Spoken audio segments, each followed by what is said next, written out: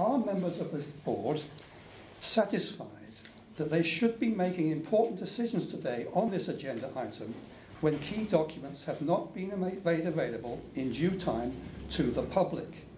To do so would breach government guidelines on transparency, which state that no item could be considered if it, along with background papers, is not available for inspection by the public with 5 clear working days' notice.